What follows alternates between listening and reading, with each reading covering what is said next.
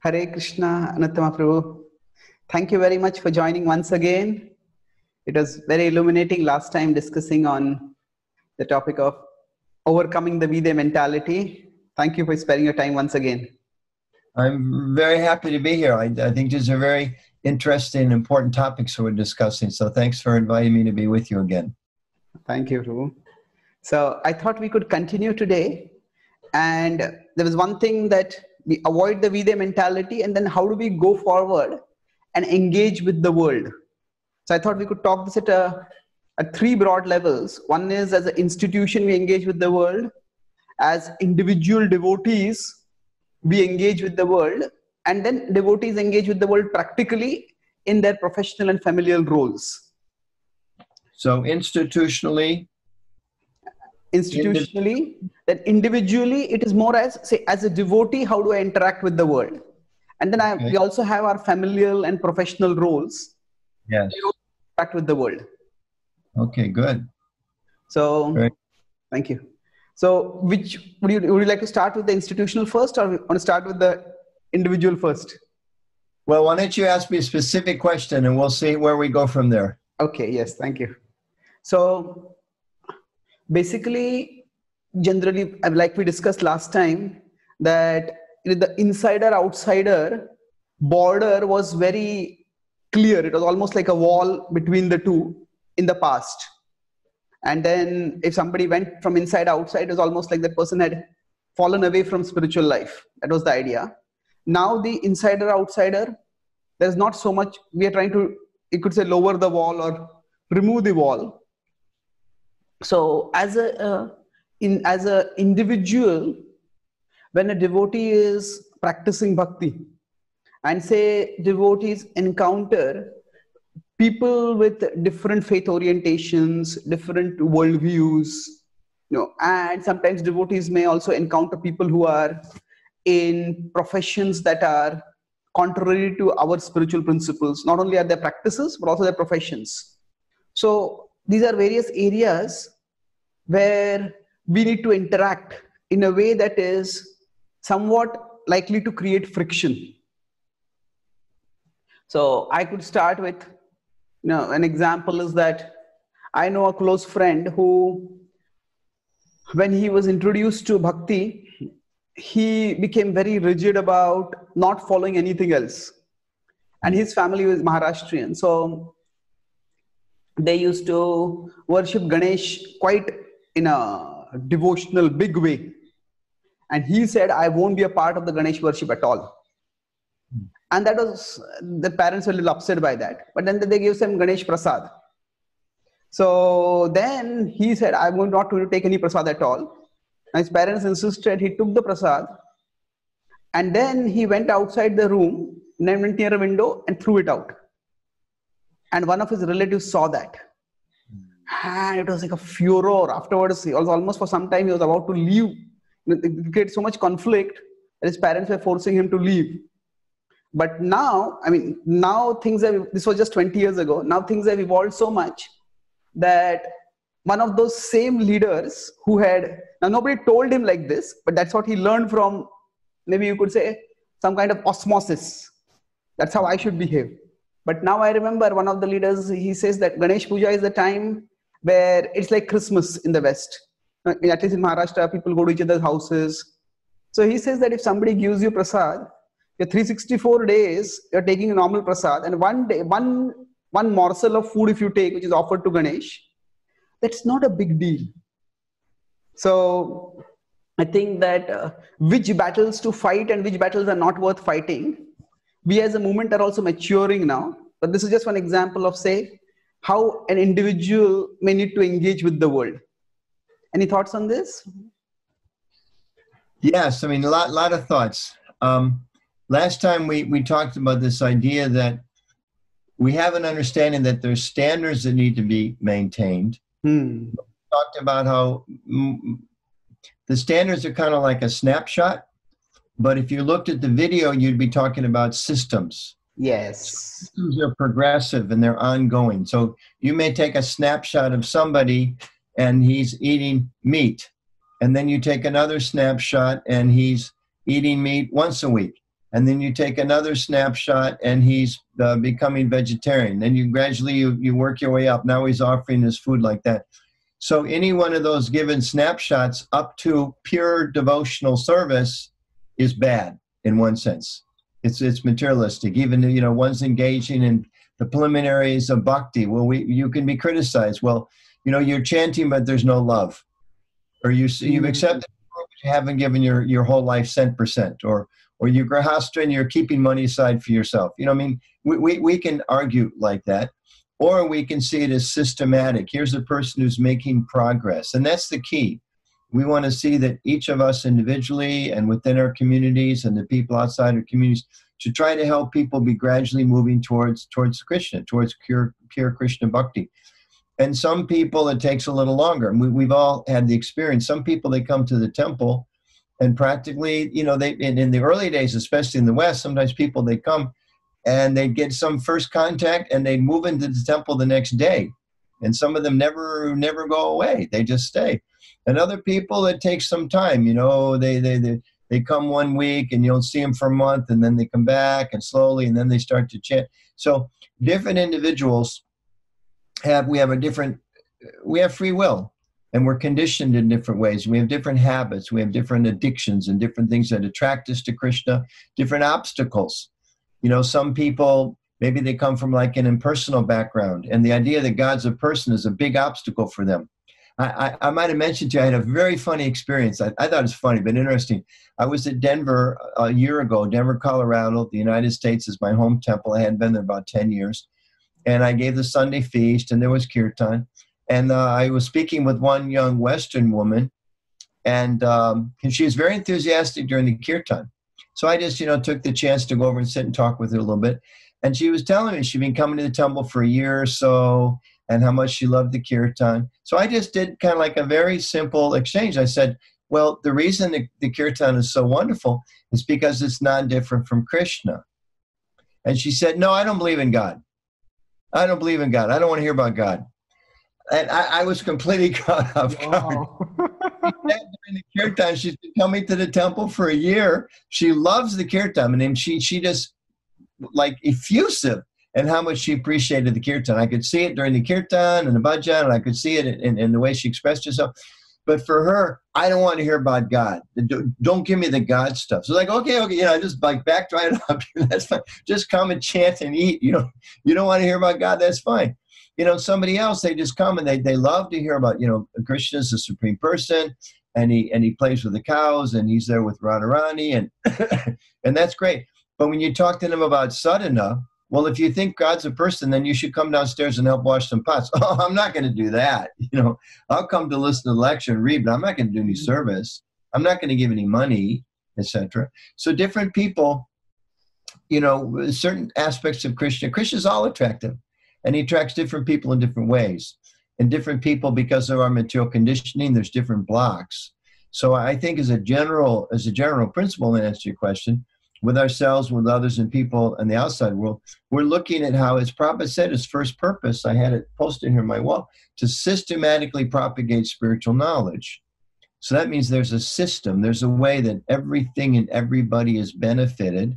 Some people can, you know, Prabhupada says, get on the elevator and zoom right to the top. Some people it's a little slower, but that's okay. It's not our position to judge. Our position is to help everyone as best we can to make the next step towards Krishna. And I think that's the same whether we're talking about institutionally or individually or professionally. That's kind of our worldview. Where can I, it's like you meet someone like on book distribution, an example that comes to my mind. When devotees go on book distribution, you meet one person and they're like, oh, I've been looking for this. This is wonderful. And, you know, you give them a Bhagavad-Gītā and you give them the science of self-realization and they're getting excited. And then sometimes, like, I know in Europe especially, you know, you see pictures, people go home and get both hands up here. They're walking away with this big, you know, the whole Bhagavatam set, and they're ecstatic and they write a check for $400 and wow. You know, and you meet other people and it's saying, I'm not interested. Well, you know, can I give you this little a free magazine? Okay, I'll take that. That they can do. Or maybe they won't even do that. Okay, well, have a nice day. You can leave them with a good feeling. Oh, I met a Hare Krishna person. This lady I met was very nice. Hare Krishna lady is very nice. So one person comes with a vessel that can just take a few drops of water or Krishna Bhakti. Somebody else they're ready for a full cup. Somebody else is ready to fill their barrel. They want a full set of Bhagavatams. And we're the servants. We're not the controllers. So we're just trying to give a little bit of Krishna wherever we can. If someone can take more, we're ready to give them everything we can share in our hearts and our Guru's given us. But we can't judge. You know, he has to be at this level. She has to be at that level. That's what causes obstacles. And that causes a lot of tension among ourselves and with other people and with the outside world. You know, it can be, we can hurt our reputation and our relationships with people. That's beautiful. So I'll just take one by one. You spoke a lot of points. I like the starting metaphor which you made of, that there can be different levels at which people may practice. So I was thinking it could be like a ladder. Last time we discussed about a pyramid. So our point is that we want to take people from one step up from where they are. So a standard, you use the word snapshot. So it's a beautiful point that sometimes we may equate a person with their present level, and then by, in a sense, reducing them to that level, we may judge and deride them. So, but if we see that it's a progression and this is where the person is, let's see how I can help them move forward one step. So I like the word. So a standard is like a snapshot, and we could say like a ladder has different rungs. So whichever is the rung that that person is most comfortably situated on, we help them get there. Okay, you are at this rung, this is good. If you can come one step up, that's also good. So that was one point. Another point, there is this, I sometimes talk about this concept of digital and analog conceptions of bhakti. So what I mean by that is digital is, it's like 1 or 0. It's either you have to take the complete package or you get out of here. But like what you explained, it's amazing that in Delaware you mentioned that somebody who's an atheist can come and also experience Krishna or experience something. And that also indicates the broadness of the temple. So if people want to just take 1 or 2 things, then we let them take that and let them stay connected in that way at least. So and encourage them. Encourage them in that way. Just like if you have a child, you know, you have one child and they show some inclination towards music. You know, the parent encourages them. The parent should encourage them in that way. Some other child, they're sitting, they're drawing, and, you know, compared to what an adult can do, it's completely useless. But it's wonderful. And if you encourage them, they feel some sense of self-worth. And it's all about self-worth. I mean, we're all about helping us reconnect with Krishna, because Prabhupada says in one sense, we're worth less. We have no value until we connect with Krishna. So we're looking for that. So encourage people, whatever, you know, they love to sing, great, sing for Krishna. Somebody doesn't like to sing, great, wash pots for Krishna, etc. Yes, Ravi. But this approach of, you know, gradual elevation, like last time I mentioned how Kalakant Prabhu had said that we have frozen our conception of Prabhupada and ISKCON in the 1970s instead of 1960s. So another way I felt is that our conception of Prabhupada and ISKCON is more based on the way it was, the model that was of preaching that was there in the early days in the West, where people just moved into the temple. In India, practically nobody moved into the temple, and still Prabhupada was very warm and encouraging and appreciative of those who supported him, who became life members. So Prabhupada was not necessarily not always this 1-0 kind of thing. Prabhupada wanted everybody to take as much as they could, but if they couldn't, then whatever level they were engaging, he was appreciative of that. And even sometimes in those early days, I mentioned last time, rereading the Lilamrita, and there was 1 or 2 young devotees, and they were saying to Prabhupada, I want to advance quicker, I want to advance quicker. And Prabhupada was mentioning in his lectures that I've told Robert he has to be patient. It takes some patience. So that's there too. And again, we have to be really careful. We don't judge people according to ourselves. In other words, let's say for me, I love to have these kind of conversations. I really like to meet people. I'm not so good. I've done deity worship in the past, but I'm kind of a little maybe hyperactive kind of a person. The idea for me, if my main service was to do 4 artiks a day, I'm not meditative enough. I'm not Krishna conscious enough, perhaps, to do that service. That would be wrong for me. I wouldn't be happy to have a very difficult time, just as an example. If someone told me that's the only way to express my Krishna consciousness, that would really be, one, unfair, untrue, unkind, and it would be an obstacle in my spiritual life. So I can do some deity worship, but that can't be my main service. And someone else, again, has a propensity, different kind of way. Some people we know, like a lot of times we see with some of the younger generations, they see like teenagers, and, you know, sometimes, not all teenagers, but some, you know, they kind of like to hang around the temple, and maybe they'll do a little bit of service, and, you know, it's like they don't really want to hear the lecture. But when it's time for kirtan, they get together with some of their friends. They'll have, you know, 8-hour kirtans, 20-hour kirtans, 2-day kirtans, stay up all night long kirtans. They love chanting. And we see that in a lot of our younger people. So we can either choose to stand around and say, well, you know, they chant, but they don't do any service. Or they like kirtan, why don't they chant japa? Or etc. Or, you know, look, it's boys and girls sitting in the same room. This is nonsense. We can think like that. Or we can think, how wonderful it is they're attracted to Krishna's name. How can we encourage them? How can we show them support? And of course, gradually help them take up some of the other aspects in Krishna consciousness. But, you know, they say, I was reading something not too long ago about, like, you know, parenting kind of a guide. And they were talking about how, I don't know how the system works in India, but in the US, at least when I was a kid, you know, you get your grades from your different classes. You get an A or B or C or D or like that, sometimes pluses and minuses in between. Mm-hmm. So they were talking about typically, you know, the child comes home and shows their parents their grades. A, B minus, A. And many times the parents look at them and they go, what's this B all about? Why did you get a B? You're smarter than that. Didn't you apply yourself? I told you should have done more homework, et cetera, et cetera. So they focus on the negative. They focus on, you know, rather than saying, oh my God, this is 5 A's.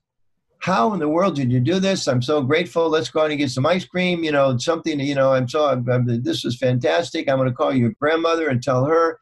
And you reinforce that sense, again, that sense of self-worth, that sense of being appreciated. The child knows they didn't get a B. The parent doesn't have to mention that they got a B. The parent doesn't have to say, what's with this B? The student knows I got a B. If I get this much appreciation for 5 A's, Krishna, well, how much appreciation and love and for my family am I going to get if I get 6 A's next time? So they'll motivate themselves.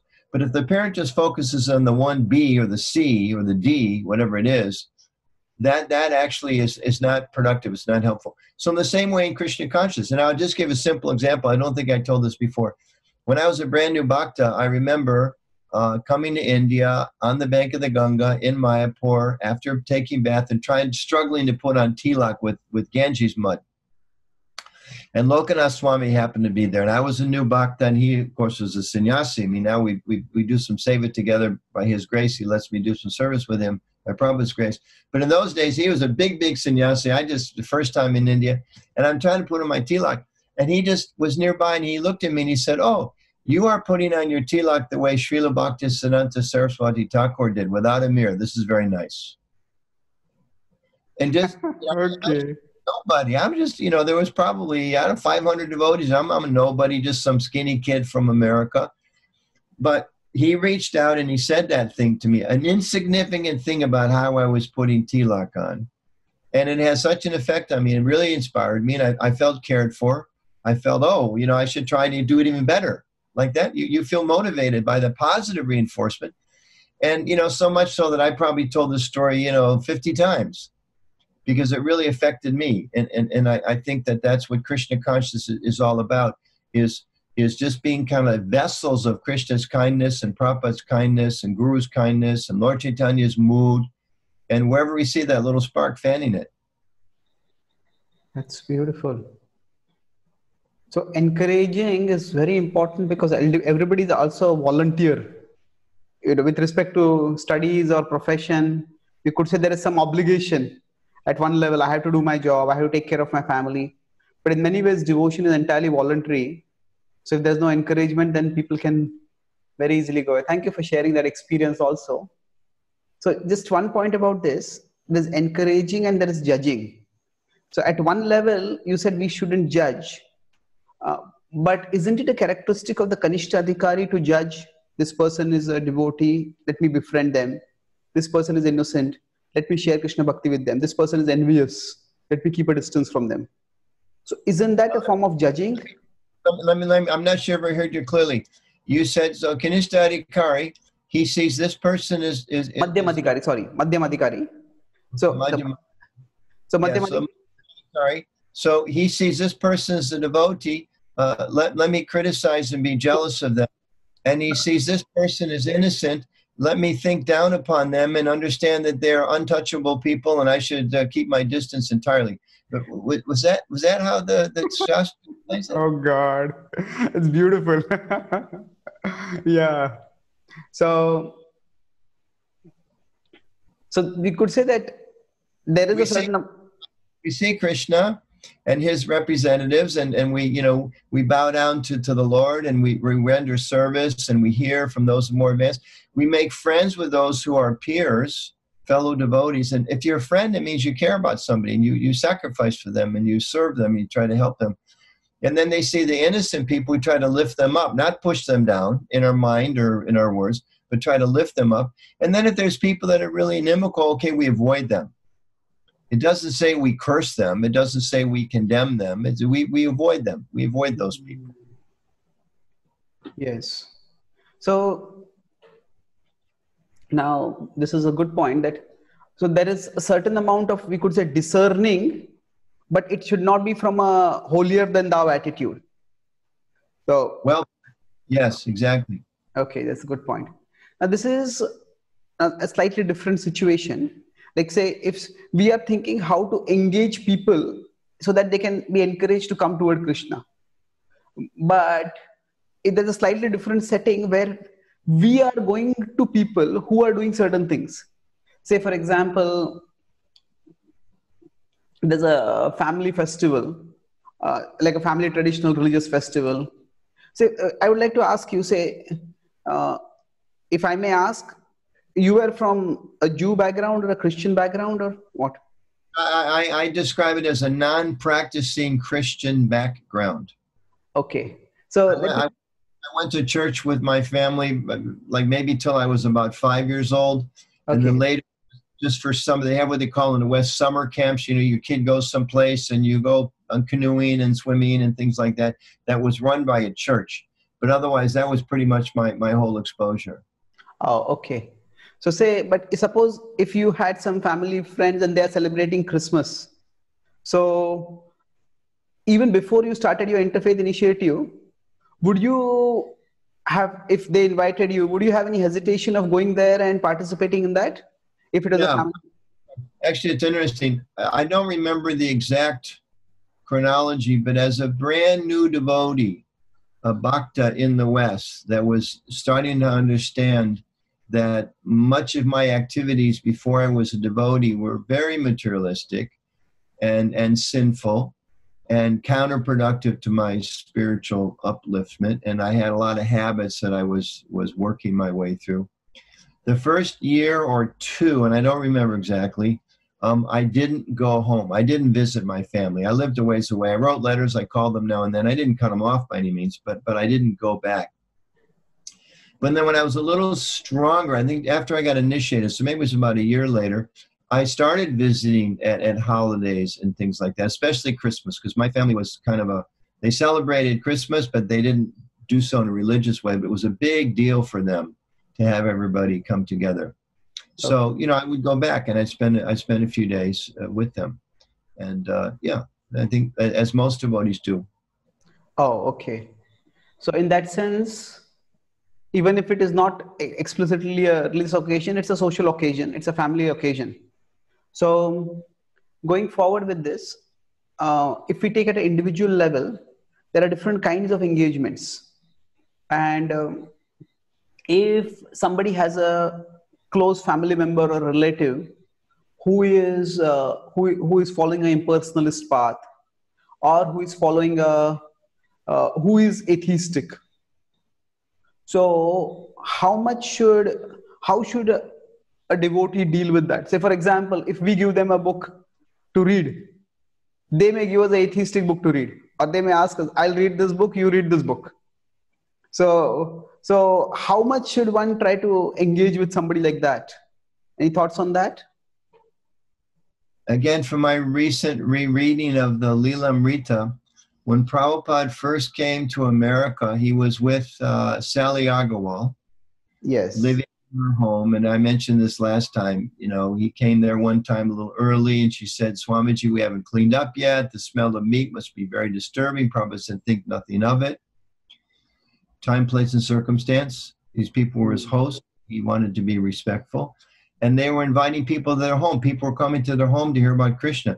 This lady took him to all the newspapers to try to get some media coverage. She took him all the way, I think, to Pittsburgh, which was, I don't know, an hour drive, perhaps, something like that. They didn't think it was newsworthy, but then she brought him back to the local paper, and that's that first famous article, Prabhupada's picture in the Butler Eagle, about yes. the, Swami coming. That was Sally Agarwal did that.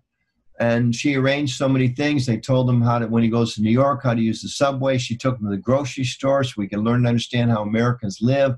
So many services she rendered. So Prabhupada accepted those services, and he didn't criticize her unnecessarily. It wasn't appropriate. And Prabhupada, there's a picture of Prabhupada when her son was first standing. There's a picture of Prabhupada, this huge smile on his face. He's with this lady who's got a baby, and she's enjoying that her son is learning to stand. So for time, place, and circumstance, Prabhupada was with them, and he was respectful. He understood what was important to them. And he was a Krishna-conscious person. Prabhupada said we should be perfect ladies and gentlemen. He was a perfect gentleman. I'm a guest in their home. I treat the family members with respect. And then later, Prabhupada went to New York, and he was staying in this ashram of Dr. Mishra. Dr. Mishra was a complete Mayavadi.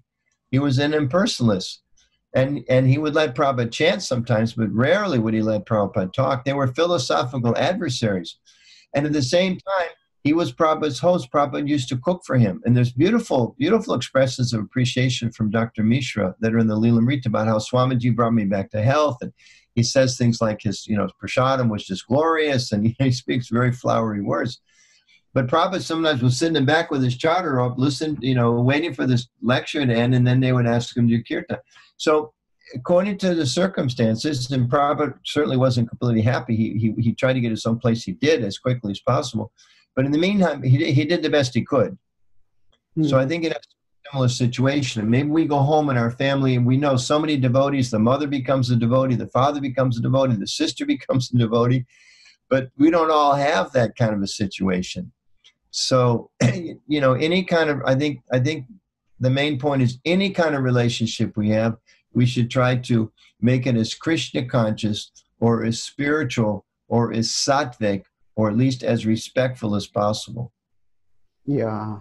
Depending on the opportunity, again, like fill that vessel. So the person who's got an atheistic family member, you can go home and you can get in a big fight with them and disturb everybody and all of that. And everybody just walks away thinking these Christian people are just angry and bitter and self-absorbed.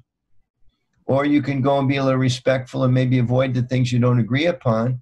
And maybe there's a niece or a nephew there that are really thinking, well, I like what uncle or auntie so-and-so said. And, and they hear. And they learn and they appreciate how nice you are. Maybe about the atheistic person, perhaps. Some atheists are quite gentlemanly. But, by your other ways of preaching, they're attracted.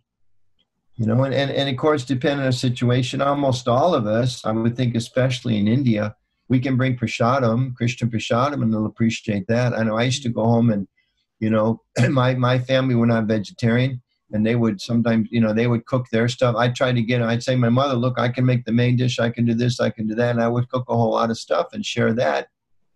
But, until the very end of their lives, nobody really became a vegetarian in my family. But I still gave them as much Krishna prasadam as I could. Okay.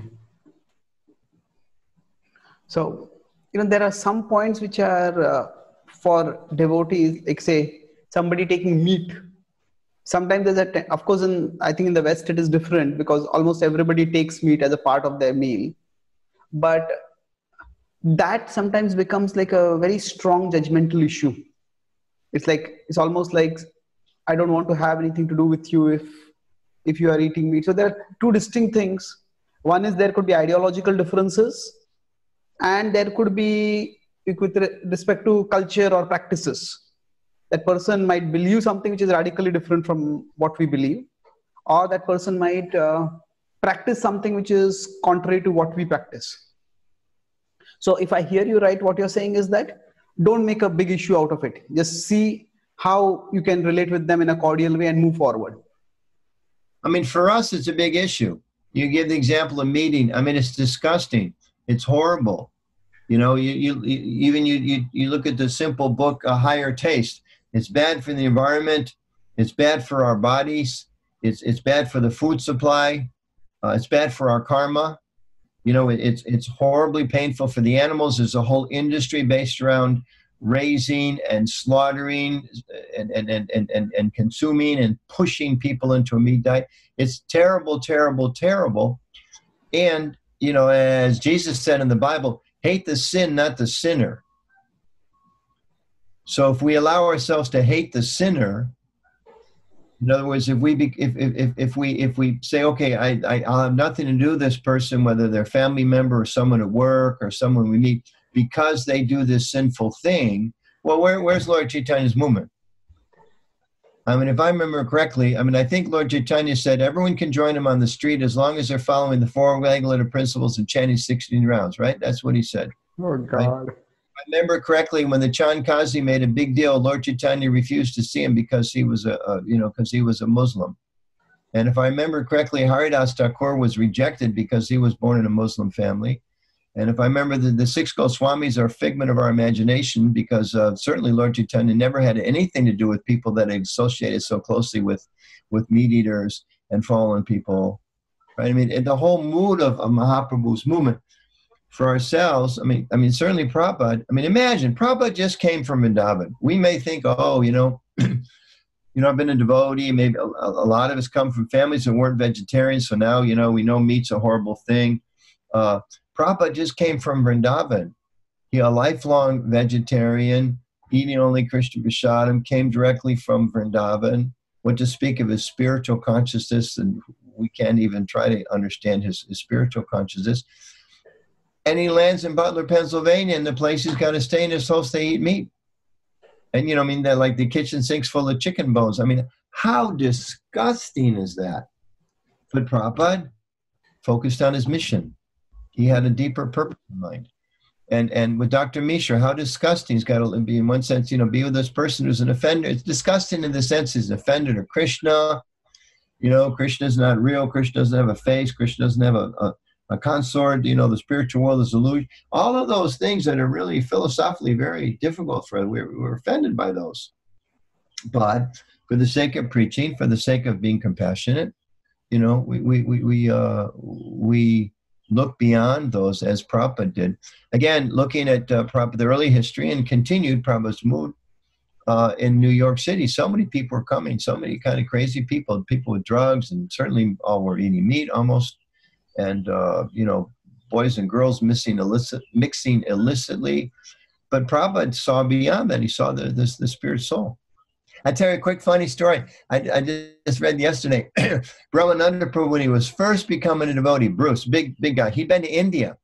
And it mentions in the Lilamrita, he had a girlfriend of some sort. Doesn't get into details. How did he do that? He's in America, she's in India. Anyway, he had a girlfriend. He still had her picture. So he mentioned to Prabhupada, I've been to India. And among things he mentioned, I have a girlfriend in India. Prabhupada said, oh, let me see her picture. Or he said, I have a picture. Prabhupada said, let me see. So he showed Prabhupada the picture. Prabhupada looked, he said, oh, she's not very pretty. Most Indian girls are much more beautiful than she is. That was Prabhupada's response. And Brahmananda says, you know, at that point, he said, she kind of like broke my attachment to this girl. Even Prabhupada doesn't think she's pretty. He said, I don't know if I ever looked at that picture again. So, I mean, Prabhupada could have said so many things. You know, it's just amazing. You know, he didn't say to him, oh, girlfriends are nonsense or this or that. Mukunda and Janaki, Prabhupada initiated them, and they weren't even married yet. They came back the next day and they said, Swami, can we talk to you? And he said, yes. They said, well, you know, now we're initiated. He said, yes. They said, we're thinking we should, you know, is there love? I think they actually asked, is there love in Krishna consciousness? And Prabhupada said, I think you're asking, do you want to get married? I'm paraphrasing. They said, yes. So then Prabhupada, the second yajna in ISKCON history, the first one was initiation. The second one was Mukund and Janaki's wedding. Explaining to them, you got to go buy a red sari, and you got to bring your family members, and that whole beautiful exchange with Joan, who later became Jamuna, about how to cook a big, big feast, and Prabhupada did this amazing feast. He's a sannyasi. But he knew, I'm transplanting a whole culture. Part of the culture is marriage. Marriage is a sacred vow. It's the foundation of society, you know, family life and all of that. So he made a big deal out of it because he knew it was a big deal for his disciples. He knew it was going to be a big deal for ISKCON. So he didn't judge. You know, I'm a sannyasi. The goal is to be renounced. It's like, no, where you are, you're young people. Most young people need to be married. Their relationship's going to be stronger if they have a community and a culture that supports them. And if we make this a big ceremony, and it's just beautiful. It's beautiful. This is an example of, if I understand what you're saying is, that we have to look at people at their level and see what rises them up. And Prabhupada would do something which is radically different from what a traditional sannyasi would do for that purpose. Because he knew the purpose. He knew the purpose. Yeah. And what's the system? We can say, well, the standard is you're sannyasi. You shouldn't be doing these kind of things. And Prabhupada even writes about it, purport in his Bhagavad-Gītā. He probably talked about it in some lectures too. You know, sometimes people criticize it's not appropriate for sannyasi.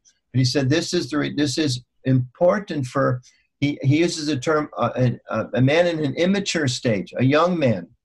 You know, for most of them, some are more renounced as you are, you know, brahmachari ashram, but not, most people don't do that. They're going to want to get married.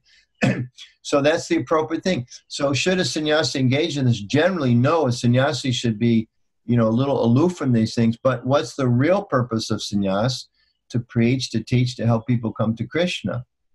So if as the founder of our movement, he did what was necessary to help everybody, whatever level they're at, to make some advancement. Yes. So, Prabhu, with respect to engaging, there is I just thought of one question. There is sometimes a demonization of the modern world, and we could say almost a romanticization of the traditional way of living, or you could say almost a rural way of living. And we could say certainly that at one level, a modern urbanized way of living is, it demands a lot of energy and it provides a lot of distractions. At the same time, realistically speaking, most devotees, their jobs, their careers are in the cities. So how do you see this kind of engaging with the world in terms of, say, where we live and how much we participate in our professions or in our social situations? Let's say I'm a doctor and you come to me and we do some tests and you have low blood pressure. And I say, well, you have low blood pressure. You need a medication that's going to raise your blood pressure. I don't particularly like that medicine. I'm only going to give you medicine that's going to lower your blood pressure more. What kind of doctor? Okay. Or you come to see me and I do a little analysis and I realize you have kidney problems. But I say, you know, I prefer to work with heart patients. So I'll schedule you for open heart surgery. You don't really need it, but I'm going to give you heart surgery. God. That's what I look Okay. for. What kind of doctor am I? I'm not a doctor. I'm a selfish kind of a medical exploiter, isn't it? So Yeah. the same, you know, I think it's interesting because you look at Prabhupada, because as you're asking the question, two things came in my mind. One is, Prabhupada said our duty is to go to the cities, right? And Prahlad Maharaj talked about that, right? That, you know, there's many saintly people that they go to and they live into the forest to cultivate their own spiritual life. But, you know, Prabhupada comes, Vaishnavas, we go to the cities. Bhaktisiddhanta Saraswati Thakur was right there in Calcutta and he went to places. Prabhupada went to New York. Why didn't he go to the Himalayas? He went to New York and then he went to LA. And then he went to Montreal. And then he sent disciples to London. He went to where the people were. At the same time, in his 7 purposes, again, I've got it, I moved it because I was in another interview yesterday, but I have it posted usually on my wall. One of his purposes, I think it's number 6, to promote, 5 or 6, to promote a simpler, more natural way of life. And Prabhu went to New Vrindavan. He spent weeks at a time in New Vrindavan. He visited Gita Nagari, and he wanted to see these natural places. And he talked about in the future, the society, to use modern terms, is not so sustainable. So he went to the cities. He told us we should preach in the cities, and at the same time, he wanted to demonstrate an alternative. So I don't think we should either romanticize or demonize. I think we should. You're so good at all these terms. You'll come up with a nice term, something like practicalize or something. Utilize. Like utilize. There you go. We utilize. So. Some people, they live in the cities, and we have to be there to try to uplift them and show them how to live a Krishna conscious life. And like these days with the whole COVID-19, I was just walking just yesterday took a walk. I was walking down some new kind of a downtown area in a development near where I live. So many empty stores and apartments up top. And this was kind of like the new trend in building. Because a lot of people now in my generation and before me, my parents in America, everybody wanted to move to what they call the suburbs. They wanted to get out and have a little grass and have a lawn and have a garage. And that it kind of, a lot of people, many people still live like that, but it's a little less popular. The trend had been kind of, no, we want to stay downtown, be in the city. You live upstairs like in an urban environment. You come downstairs and there's the grocery store and there's the neighbors and everything's condensed. So all this a lot of new construction now is building those urban environments until COVID-19. And now it's like, oh, I don't want to be next to people. I don't want to have to go downstairs with a mask and I can't walk outside without seeing 100 people or 1,000 people. So, the material world is like forcing people here or there. But for devotees, if people are in the country, we want to be in the country. And of course, we want to show them that simpler lifestyle. But people in the cities, we go to the cities.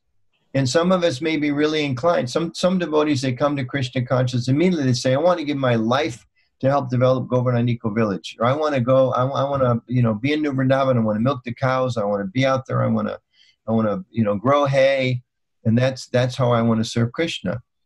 And other people, it's different. They're more, so according to what comes natural to us and according to the need.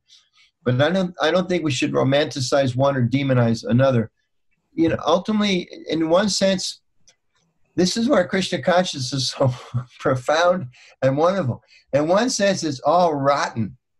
The whole material world is rotten. Everything's rotten. The mode of goodness is rotten. The mode of passion is rotten. It's all Maya. It's all lower energy. But in the other sense, it's all good because it's the creation of Krishna to help the living entities reconnect with him. And even the mode of passion, it's like nectar in the beginning, the Gita says, and like poison at the end. Even that is good because the person that's starting to taste the horrible effects of their materialistic, sometimes sinful activity, that's also good because Krishna's arranged a system that they learn. That, you touch the fire, you get burned. So is getting burned good or is it bad? In one sense, it's terrible. The soul is supposed to be is pure and happy, Satchitananda. Why the soul suffering? It's horrible that the soul's suffering. At the same time, if that suffering is helping that conditioned soul realize I'm missing something, I'm in the wrong place, is there a higher purpose? Why am I suffering? Then it's good. So in the same way, the countryside is very good, but if you move to the country, you get attached to the trees and this and that, you come back as a tree, what good is that? Right? Oh. Or if you live in the city, and which is a place of passion and ignorance, is not a good place. If you get enamored by that and you get bewildered by that, well then that's terrible. But if in that place you share Krishna consciousness with so many people, 26 2nd Avenue, our home, the home. Today's Incorporation Day. Today or tomorrow, depending on the calendar. Where did Prabhupada incorporate? 26 2nd Avenue. You read those histories, trucks driving by and noise and children and dogs and so many distractions. A funeral parlor across the street. It was a really lower mode of nature. But that's where Krishna consciousness took off, because Prabhupada made it transcendental. So nothing really is romantic, nothing in one sense. In one sense, nothing really is demoniac, you know, in the sense that we shouldn't think something is beyond the reach of Krishna consciousness. I mean, the Shastra says devotee will go to heaven, they'll go to hell. It doesn't matter to them as long as they can serve Krishna. Yeah. This is a very good point, that most of our vibrant centers are even now in the urban places. That's where we are reaching out. So there is this idea that bhakti is sometimes seen as anti-modern, that modernity is bad and bhakti is to go against the stream of modernity. Now, earlier, I used to often in my talks, maybe 10 years ago, I would often talk about the polarization between, say, Indian culture and Western culture. But now, after I have spent some time in the West, I maybe have modified that polarization, if at all. I talk about more of materialistic culture and spiritual culture. So we could say modernity maybe is more materialistic than in the past, but modernity also has its sattva, has its spirituality. So how much do you think bhakti has to be one reason why devotees hesitate to engage with the world is that they see the world as Maya, that this is Kali Yuga and the whole world is filled with illusion. So that often leads to the idea that it's a hostile place, and the current of bhakti is meant to go in an opposite direction from the way the current of the modernity is going. But then we could also say that it was not that in tradition the current was always going toward bhakti. There also it could going toward some mundane religiosity. There also it could go to so many other directions. So any thoughts on this, Prabhu? Yes, you asked wonderful questions. Again, just rereading Lilamrita, Prabhupada took some of his young devotee followers, I think it's before the initiation. He went, Dr. Mishra had some kind of ashram out in the country outside of New York City. And they went there and they made prasadam. And some of Mishra's people were there too. They had a big kirtan, joyful kirtan. And one of the devotees, or some of them, were on a morning walk with Prabhupada, or maybe evening. They were watching the sun go down or the sunrise. And someone commented to Prabhupada, isn't the sunset beautiful or the sunrise beautiful? And Prabhupada said, we're not so much interested in the beauty of the sun sign or the sunrise. We're interested in the beautiful person who made the sunrise. So, you know, when you say bhakti is anti-modern, I disagree with that. I think bhakti is anti-maya. That's what bhakti is. We're anti-maya. You know, someone I know in my early days, my sense was bhakti was anti-grahasta.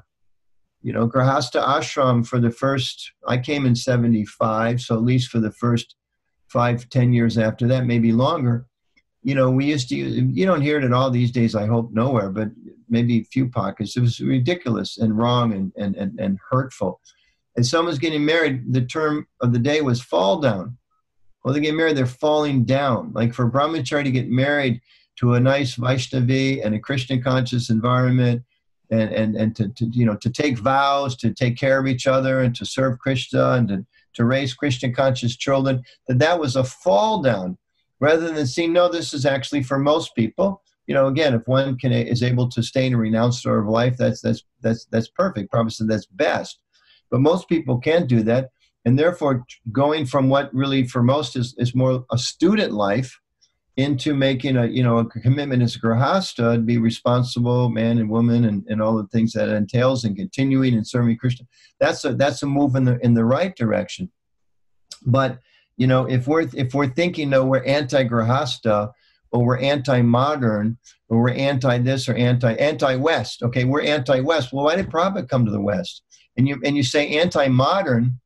I'm just sitting here watching you on the screen. I'm really, really grateful that those thoughtful people in the 16th century, at the time of Lord Chaitanya, invented Zoom and invented computers and invented the internet so that we could use those traditional things to have this wonderful conversation with each other.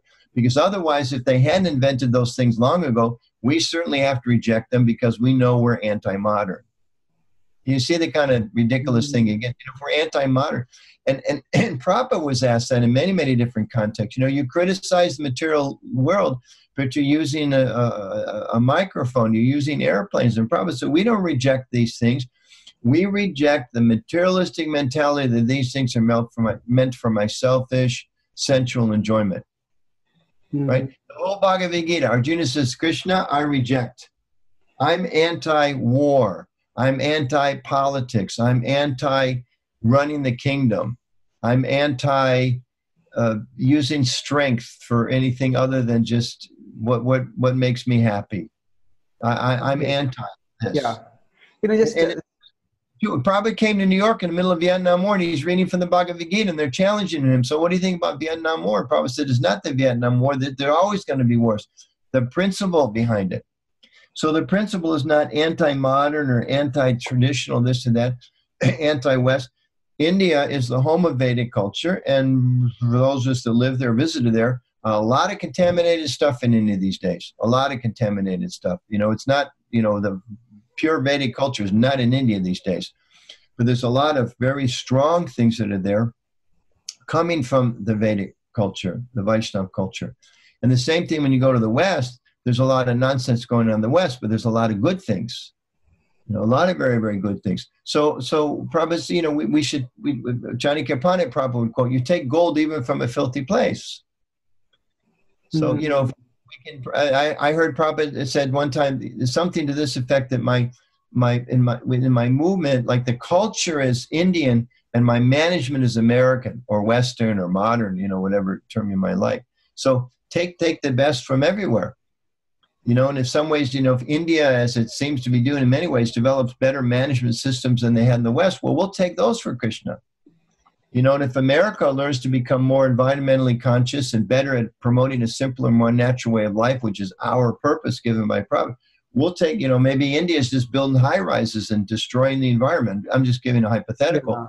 And we're going to take the good from the West, you know, and Prabhupada, he went to Russia. It's an atheistic place. But he came away and he wrote in Ishopanishad and talked about this other places. We're promoting spiritual communism. Yes. From each according to their ability, to each according to their need, but with Krishna in the center. Yeah. So we're anti-Maya. Okay. And we're anti-Maya and we're not even anti-Maya because we know Maya has a purpose. We're pro-Krishna. That's what we are. Yeah, that's a very good way of putting it. And I like this. You know, we could say we were anti-grahastha before and so many other things like that. So just moving forward, with respect to Yukta Vairagya, that's a very well-established principle. And Prabhupada also talked about the East-West synthesis, the blind man, the lame man. But when we talk about modernity, there are certain things, say, for example, the fast-paced, demanding lifestyle, where people often spend more time at their workplace than at their homes or for their spiritual life. And there is also a constant glamorization of material things. There is you could say, abundance or surfeit of entertainment and triviality that way. So we could say that there are certain things. At one level, I recently started studying a little bit of the history of India. So I found that sometimes some devotees would speak that in the past, if you were living if people lived in farming, they just did some irrigation for 3-4 months a year, and they had enough grains for the whole year. And that was how it was. But now we have to work throughout the year. But I realized it's not that simple, because if there are droughts and there are famines, and then it could be sometimes just to get one bucket of water, one may have to go a long distance away. So it's not necessary that life was, say, easier in the past and it's tougher now. Life is, maybe we could say, more complicated now. And life was a little simpler in the past, but simpler does not necessarily mean easier, and complicated does not necessarily mean tougher. In many ways, in today's times, our basic needs are provided for much more easily. Like say some devotees who go and start living in the rural settings, they realize that to just without electricity, without flowing water, every small thing takes time. So in that sense, I don't know whether even, although we could say modernity is fast-paced and other things and very demanding, but that criticism also has to be contextualized in the whole of history, not just in selective readings of history. Any thoughts on this? And I think it goes back again to seeing that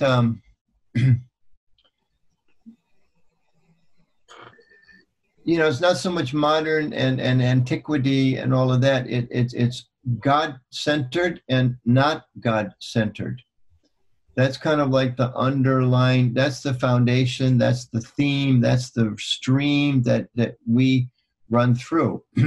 So you've got, I mean, you look at Chaitanya and Charitamrita, and I'm not so well studied, but you have the example of certain devotees that were fabulously wealthy, and people criticized them, but then they were exalted devotees of Krishna. Pundarik Vidyanidhi was the classic example. Yeah. And then you have other devotees. What was the devotee that just made banana leaf pots or clay pots? Yeah. So totally poverty stricken, but exalted soul. Then you have the example of great scholars. The 6 Goswamis and Jiva Goswami. I think over time, around the world, people are going to start hearing and learning more about what a phenomenal scholar, even from the material context. He wrote so many books and such deep thought. And then you have the example of the illiterate Brahmin that Lord Chaitanya came across, I think, in South India, who was reading the Gita, trying every day, although he couldn't read. And Lord Chaitanya told him, "You've understood the Gita." Because he explained how he's crying. Tears come to his eyes because when he tries to read, his meditation is how Krishna's become the chariot driver of Arjuna, and he can't withhold the tears. So again, I think that same principle is there, that there are a lot of negative aspects to modernity. I mean, again, COVID-19. I mean, that's a product somehow of the global environment, and this thing started in China and it spread all around the world, and people huddled together in the cities. If everybody lived on a farm, your closest neighbor was 100 meters or a mile away, how would this be spreading? It wouldn't be spreading. It'd be too isolated. But because we're so cramped together, so modernity is kind of a concomitant factor of this horrible disease.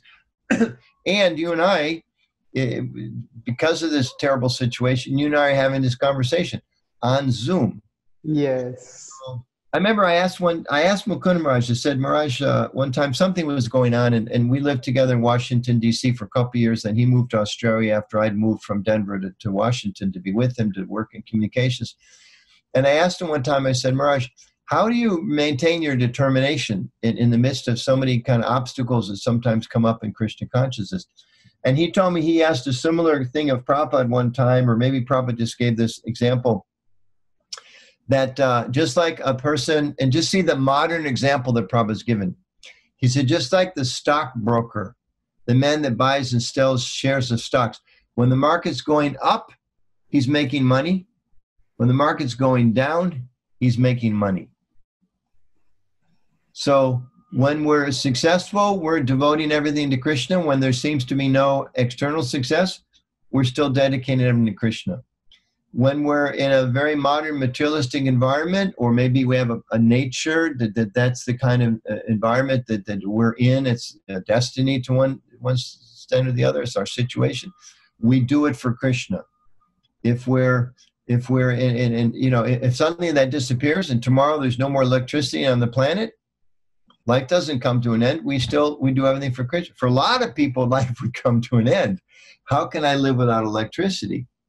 But for devotees, I know for me, it would be an awfully big challenge, but at least I would do my best to understand I can still serve Krishna. Maybe I can't read at night, but I can read when the sun comes up, etc. These are beautiful examples. So basically, everything we could say in the material world has good and bad, and we just take the good. And it's so another example I give is that bhakti is not about turning back the clock. It is more about, we could say, turning on our compass, the turning on a spiritual compass within us of how can I go toward Krishna from here, or how can I go, how can I help others move toward Krishna. So to engaging with technology is something which is, Prabhupada did that and we are doing it. Now, how about engaging with, say, current cultural trends, current intellectual trends, and that way, how much can devotees engage with this? Say, for example, with respect to intellectual trends, sometimes in Back to Godhead, we would have the Vedic Observer column. And we would, sorry? So many of the things that you write about are the Krishna consciousness and the modern world. Yes. So now that is generally we take an incident and we analyze it and we present something. But actually to seriously engage with modernity, there was earlier an attitude that no, it's all Maya, just reject it and just focus on studying Krishna Bhakti and sharing Krishna Bhakti. But we do see that there are thoughtful people, and people have come up with their own thought systems, which we may say they are wrong, but those are the prevailing thought systems in today's world. So how far can, say, devotees engage with contemporary trends? I'm not talking about trends in terms of fashions, but more in terms of thought systems or worldviews. I can say that the Rupa Goswami and others, they did engage with the rasa tradition, which was prevalent at that time, the Natya tradition that was there at that time. So then a lot of dramas were written by our tradition because dramaturgy was quite prominent in Bengal at that time. So there is a precedent for that. What do you think about that being done in today's world? Something similar? In a sense, it's almost saying, it's asking the question, so we've kind of talked about engaging the gross material energy.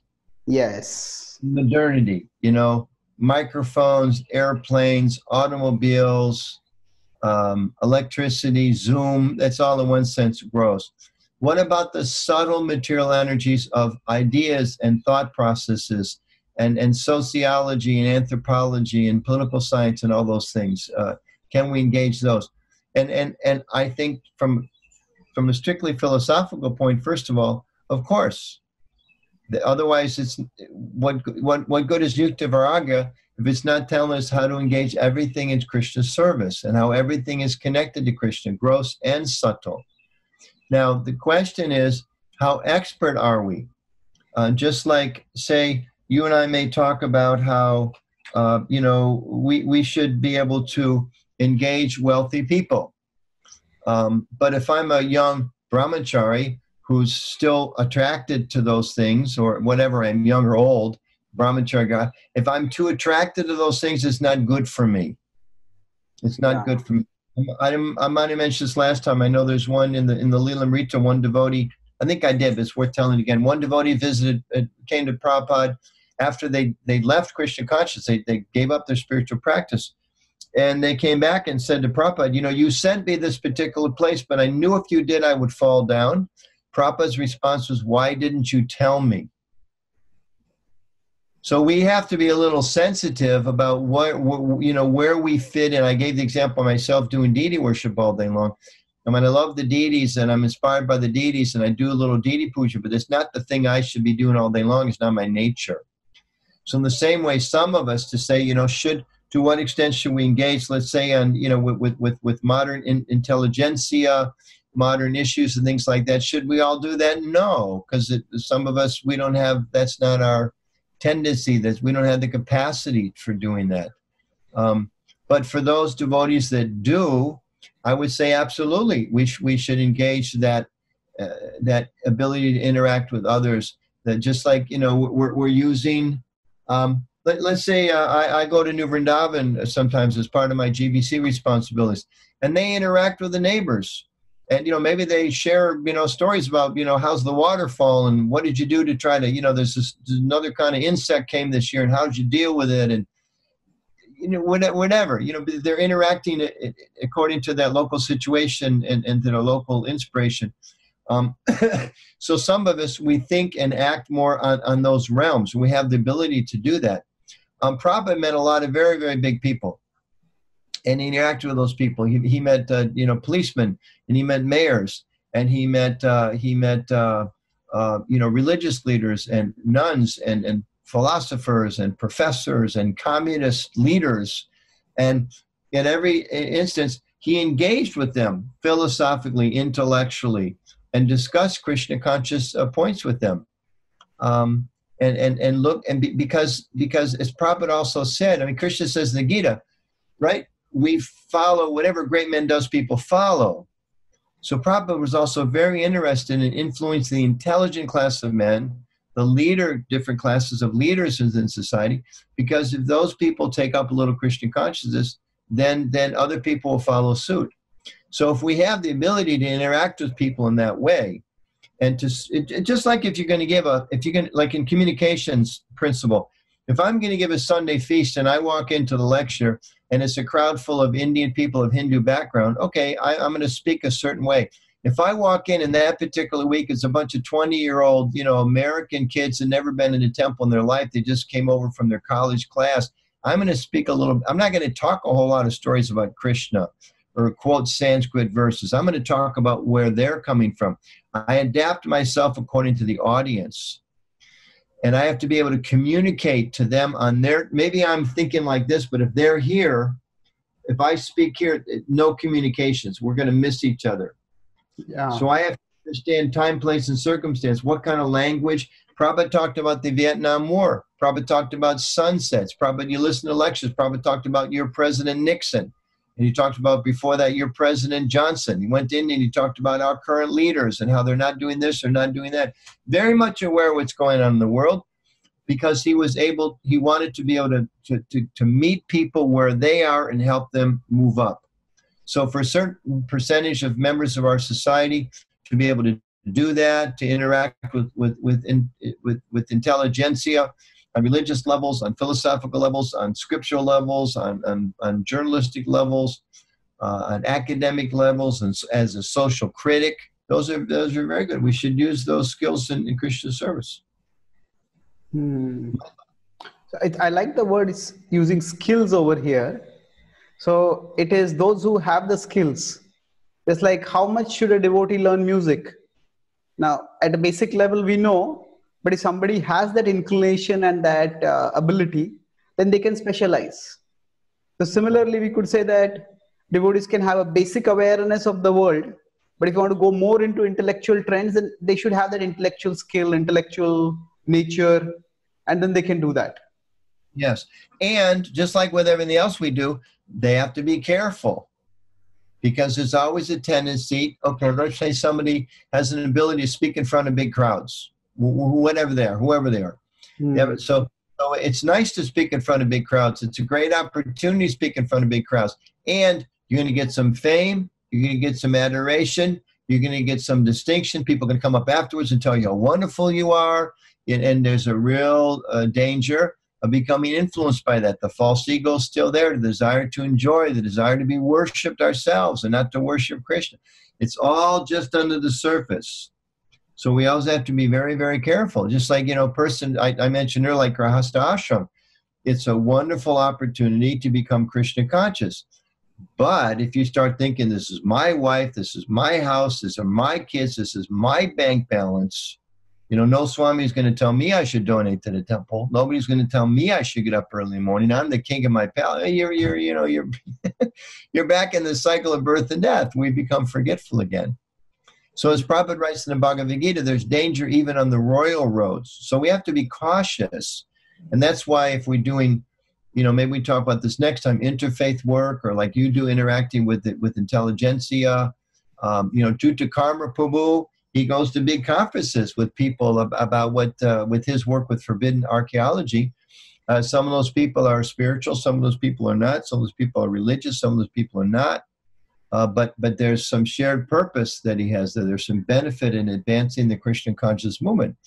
So he does that, but if he or I or you or anybody else suddenly finds, not suddenly, usually gradually, we find it, I'm actually liking being with those people more than these people. And, if some doubt, if some weakness is coming in, then, I have to be careful. Material energy is powerful, and it can, without preserving our Krishna consciousness in a very careful way, as Prabhupada said, there's danger at every step. So be bold and be careful. Take risks, but don't be foolish. I think that's a very good principle to keep in mind. Be bold and be careful. So it is like cautious courage, we could say. In fact, engaging with the world, we could say that's the basic principle. That if we're not engaging the world, then there's really no courage. We are trying to stay in our safe zone, and the world may not come to us. There may be few people who will come because they are interested to us.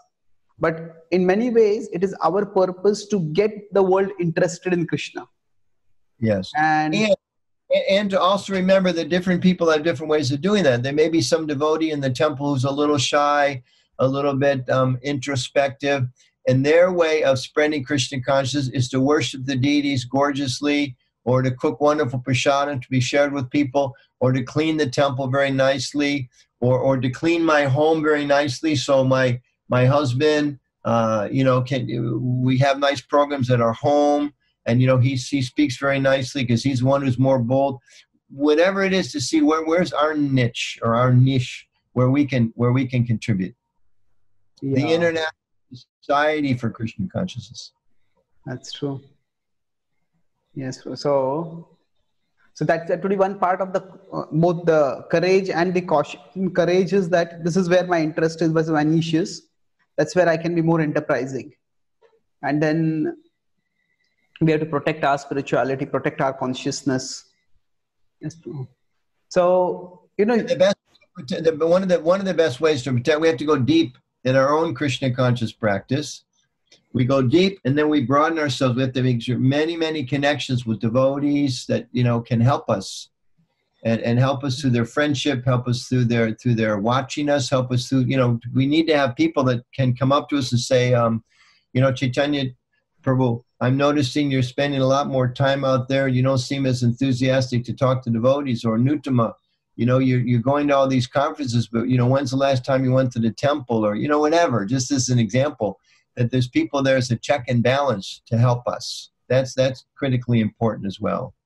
Okay, makes sense. So Prabhu, this could be a point where if we can go further today, like with the niche, you have found a niche in interfaith outreach.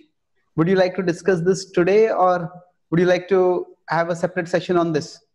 Why don't we have another session? Because actually, I'm getting ready in a couple hours. I'm speaking to 15 people who work, who are the directors of dioceses in the United States who are in charge of their interfaith outreach. And they're asking me to speak to them for about 3 hours to talk about Krishna consciousness and Hinduism and Vaishnavism and why we do interfaith. So I actually have to get ready for that. Oh. So next time we talk, I can share a little bit of what that experience was like. And we can talk more particularly if you'd like to look at some of the things that, interfaith. And I mean, I'm sitting here, I will talk about next week, but I have a book. This is a book called, it was actually the same year as the 50th anniversary of ISKCON was the 50th anniversary of what's called Vatican II, which was, they did a complete kind of reformulation of the Catholic Church in many ways, and there's one particular document called Nostra Aetate, which they basically came out and said, we don't have a monopoly on truth, which previously had been their position and was kind of the position of every religious organization in the world, and they were very bold. So I went to a couple, I have some contacts. So this is a book, I wrote a chapter in this book. There's many chapters, but I wrote one. And, lots of opportunities are there like that. So we can talk about that more next time we talk. Yes, bro, that'll be wonderful. I look forward to that. I'll try to quickly summarize. I think we went over a lot of subjects, but broadly, We talked on the topic of engaging with the world. And then you mentioned this point of how we shouldn't judge others, and where they are, that is like a snapshot. So rather than reducing them to where they are, we see that how can there be a progression. Each, rather than looking at the standard they are at, we can see what is the system in which they can fit, by which they can rise upward. What's the video? Not just the photograph, but we want to see the video. We want to see that. Okay, yeah. That's a good way of putting it, not just the photograph. And then it can also be that some people may engage only in 1 or 2 ways in bhakti. They might just come for classes, or they might just do some worship, but they might just do kirtan, but not the philosophy. So rather than seeing bhakti in a digital way as a 1-0 kind of thing, we can offer them whatever they want and encourage them to move forward. The key thing is that we need to encourage, because it's voluntary, and we shouldn't judge. You differentiated between, say, if we start judging, there's a difference between judging and discerning. Discerning is more for our protection. Judging is more with the holier than thou attitude. And then from there, we discussed about how devotees, if they're working in their professional lives or in their particular dealing with people of other faith, so there might be difference in practices, difference in beliefs. So we needn't make too much of a issue out of it. As much as possible, we can try to help them connect with Krishna and appreciate Krishna, but no need to make that as a very big issue. And then with respect to engaging with the world, we discussed about, is bhakti anti-modern?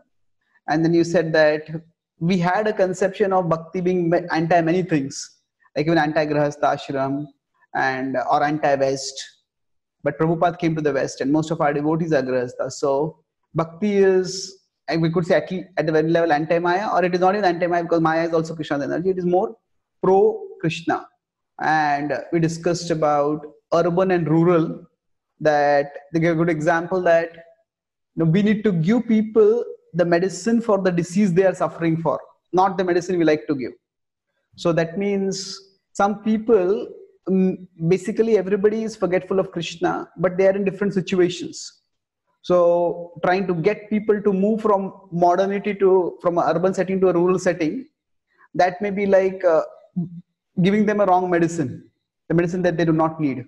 So if that's what they're inspired to do, then certainly Prabhupada wanted that, and Prabhupada encouraged that.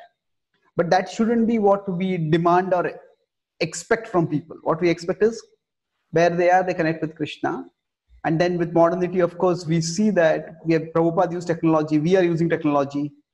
And then with respect to cultural, intellectual trends, if a devotee has a niche, devotee has that specialization, then they need to do it carefully. So I think the principle you said was careful and bold, or cautious courage. So if we have that, then we'll be able to engage with the world, and at the same time make sure that we also grow in our devotion. So you talked about, toward the end, broadening and deepening.